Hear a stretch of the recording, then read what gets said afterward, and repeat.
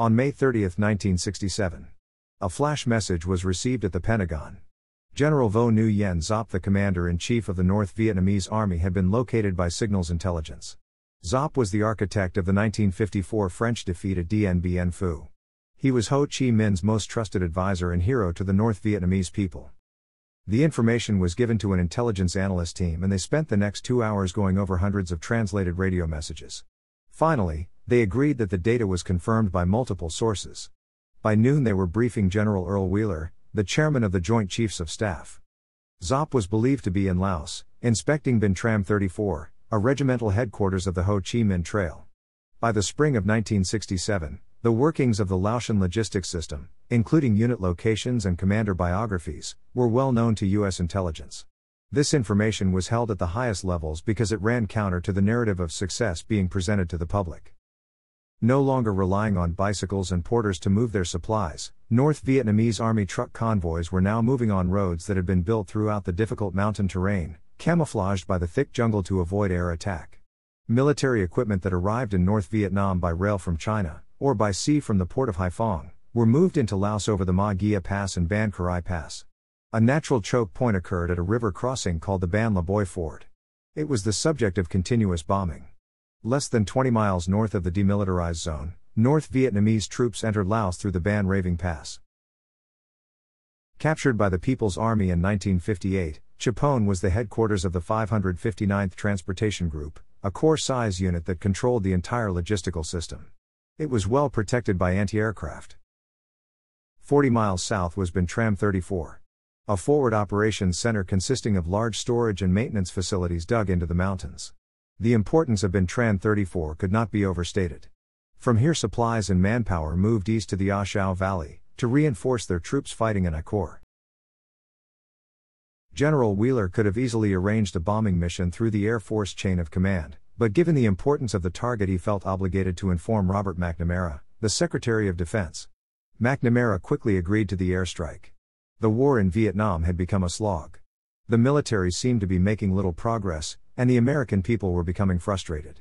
The killing of Giap would deal a heavy blow to the North Vietnamese, and at the same time allow the administration to celebrate a much-needed victory. In fact, the operation, if successful, could be a turning point in the war.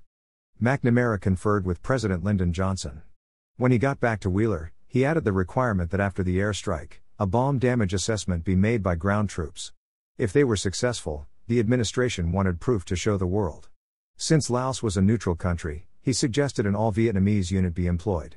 Wheeler flat out rejected that, saying that it would be impossible to maintain security if their South Vietnamese allies were informed. The only American military unit authorized to operate on the ground in Laos was OP Plan 35. OP Plan 35 was organized under the deceptive administrative title, the Military Assistance Command Vietnam, Studies and Observations Group. Better known as MACV-SOG. The top-secret unit was in fact not in the MACV chain of command, but was controlled by the Special Activities Directorate of the Joint Chiefs of Staff. It had been a fast boat unit from MACV-SOG that in 1964 had successfully lured the North Vietnamese Navy into the Gulf of Tonkin incident. In late 1965, SOG had begun running small unit operations in Laos, made up of American Special Forces volunteers and indigenous mercenary fighters. Wheeler expressed confidence that SOG was up to the task. His only reservation was that if the mission results were made public, the highly classified organization would be exposed. McNamara dismissed his objection, and reiterated that the mission of the Bomb Damage Assessment Unit was to locate General Giap. If he had not been killed by the airstrike, their mission was to kill or capture him. Wheeler assured him the instructions were clear. With that, McNamara said, "The President of the United States directs the operation to be completed, on or before 5 June. General Depew issued the order." In a nondescript 5-story building on Pasteur Street, Saigon, Colonel John Singlaub, the commander of SOG, received it in the early morning hours of 1 June. Singlaub was the perfect man to run the top-secret organization. He had parachuted into France with the OSS during World War II, and headed CIA operations in post-war Manchuria. He instinctively knew that a mission of this magnitude would have field-grade officers seeing stars, so he gave the mission to Forward Operating Base 1 at Phu Bai, much as any normal mission, without undue oversight from SOG headquarters.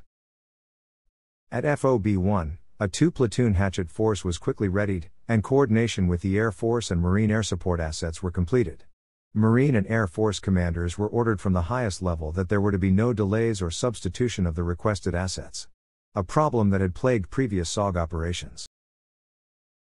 During the afternoon of 1 June, the Hatchet Force geared up. It was an in and out mission, so they substituted rations with additional ammunition. Late the next morning, the assault unit, consisting of approximately 50 Nung Special Commandos, and 4 American Special Forces sergeants were airlifted to FOB 3, at the Marine Quai Son combat base. There they were briefed on the mission. The target area in Laos had been designated Oscar 8. When asked about the enemy strength, the briefers stated it was unknown, as was the norm for SOG operations. It was however pointed out that the enemy's combat effectiveness would be greatly degraded by the airstrike. To say the sergeants were skeptical, was an understatement.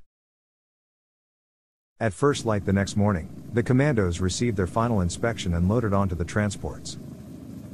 Shortly they were airborne. Covey, their forward air controller, was already in place southwest of the target area. At exactly 0630 hours, a wave of 9 B-52 bombers dropped 250 tons of bombs on Oscar 8. A massive amount of ordnance for such a small target.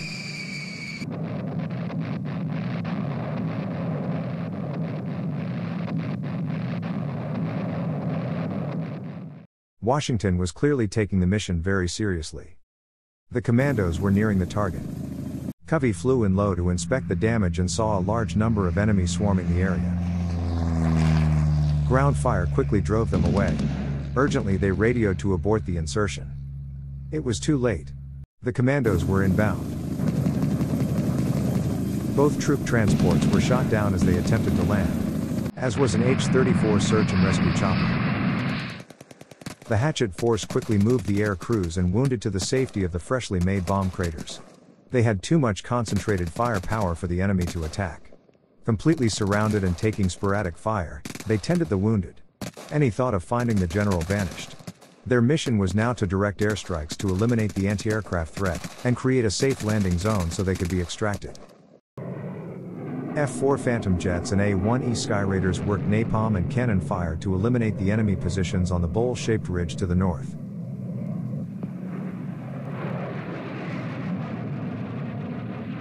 A Phantom and an A-1E were shot down. The pilots of the Phantom ejected and were rescued. The A-1E pilot was killed. Finally, a transport was able to land and start the evacuation. The commandos struggled to load the wounded as the crew urged them to hurry. After several minutes they lifted off. At 100 feet the helicopter was hit by ground fire. The pilot struggled to keep it airborne, then crashed 300 meters north of the LZ. The enemy viciously raked the downed aircraft with small arms fire, then moved in, taking the survivors prisoner. One gravely wounded Special Forces soldier was searched by the enemy. They took his weapon and left him in place. Perhaps to set a trap for a rescue bird, or maybe they just expected him to die. By noon the situation for the assault force was dire. 3 helicopters were lost in the initial insertion. What was left of the ground force is holding their own against light enemy resistance in 2 bomb craters. 2 attack aircraft have been shot down, and an evacuation helicopter has crashed, with all aboard being killed or captured. Enemy casualties are unknown, but their protective ring of 51 caliber anti-aircraft batteries on the ridgeline was intact. For the remainder of the day, Hillsborough, the Airborne Command and Control Center, repurposed aircraft from their missions in Vietnam to attack the anti-aircraft gun positions on the ridgeline north of the troops. Without direction, a Vietnamese King Bee braved heavy small arms fire, and successfully retrieved the crew of the search and rescue chopper that had been shot down during the insertion. By dusk, enemy fire had stopped and the battle area fell silent. As night fell, the wounded Special Forces soldier, left behind by the enemy, crawled off into the jungle. He would survive and be rescued several days later. The next day, what was left of the Hatchet Force was extracted. Not a shot was fired. Not a shot was fired. Sometimes in combat, you and the enemy have the same goal. Our guys wanted to get out, and the NVA wanted us out. So they held their fire. When you think about it, it kind of sums up the whole war. This operation happened less than a year before I got there.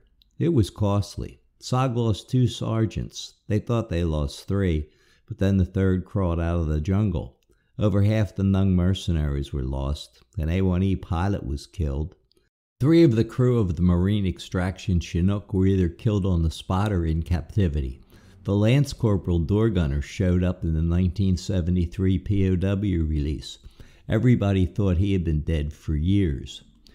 It's no surprise that an H-34 helicopter was lost. We called them King Bees. They were flown by the South Vietnamese. Those guys were always getting shot down. It's also no surprise that another King Bee disobeyed orders and flew in to rescue the crew, while the North Vietnamese were trying to turn the thing into a screen door. They were crazy. They had total disregard for wrecking helicopters. They'd be like, "Finny helicop, get new helicop." Most of us have stories about being on a hot LZ, and Covey is telling us there's too much ground fire for the extraction. And he'd hear, "King Bee, go," and they'd drop in and pick you up. A lot of people say SOG guys were the bravest men they ever knew. We'll tell you King Bee pilots were the bravest men we ever knew. Oscar 8 was a disaster. Sending 50-60 men into a regimental headquarters, even after a B-52 strike, doesn't make much sense. They knew it was a regimental headquarters. What'd they think? The commanding general of the entire North Vietnamese Army was having lunch with a platoon?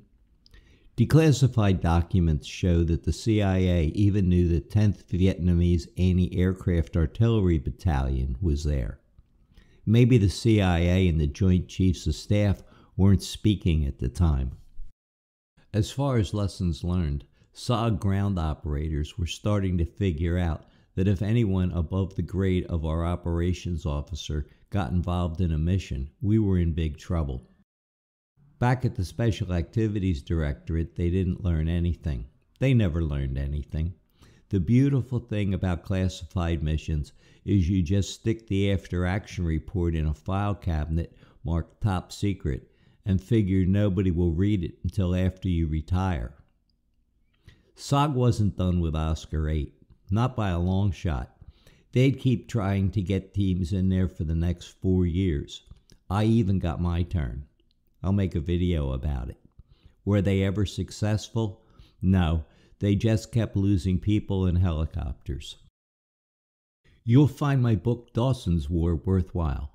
Rather than just accounts of this mission and that mission, I take you with 3 Americans and 2 Brew Mountain tribesmen as they spend a year running SOG operations.